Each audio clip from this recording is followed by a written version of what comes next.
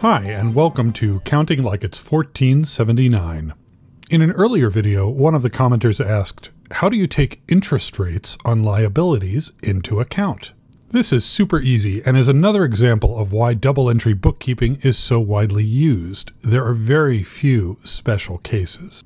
Accounting for almost anything is just applying the rules you already know and making sure you're categorizing things on the correct side of the accounting equation. Since we've done a few videos using GnuCash as our bookkeeping program, let's switch it up this time and use Beancount, a text-based accounting program, instead. Here's Alice's ledger. Let's say Alice is going to buy a house. The house costs $400,000. Alice doesn't have enough cash in her checking account to buy this house, so she's going to take out a mortgage. This, by the way, is where I lose most of my American viewers, since anyone in San Francisco or New York will be saying, how did Alice find a house for only $400,000? That's too cheap. And everyone in rural parts of the country is saying, why would anyone spend $400,000 on a house? That's too expensive. Alice's lender is really relaxed, so they're going to let her put down just $1,000 on the house and lend her the balance at a 30-year loan at an interest rate of 4%. Wish I could find that bank. First, let's make sure we have an account for our new house. A house is an asset, so that's how we'll classify this.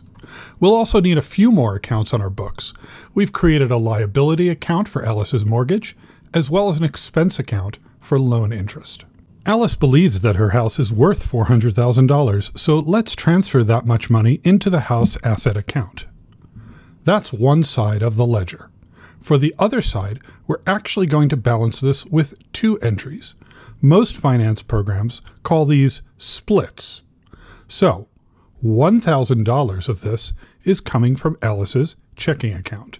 Where does the rest come from?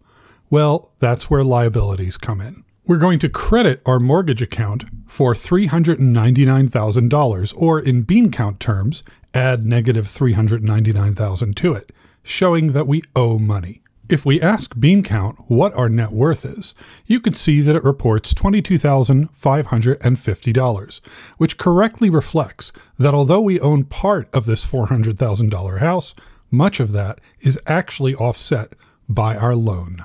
So let's say a month passes and Alice is ready to make her first mortgage payment. How do we account for this? On her loan repayment coupon or website, each payment should indicate what part of the loan is paying off interest and what is paying off principal. Since this is a made-up loan, I'm using an online amortization calculator, which tells me that Alice's first loan payment will be $1,904.89. Of that, $574.89 is going to principal, and $1,330 goes to interest. Let's enter that into Beancount. Of course, the whole amount of the payment is coming out of our checking account. The other side of the ledger requires two balancing entries reflected here as splits.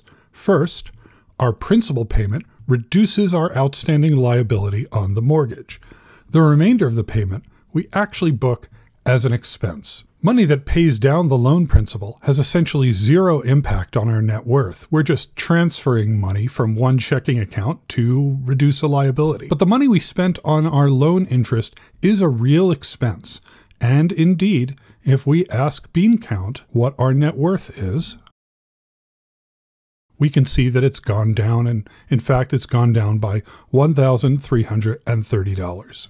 Alice might not be able to afford these mortgage payments for long unless she does something dramatic about her income situation. That's how to book liabilities and interest on them. Thanks for watching.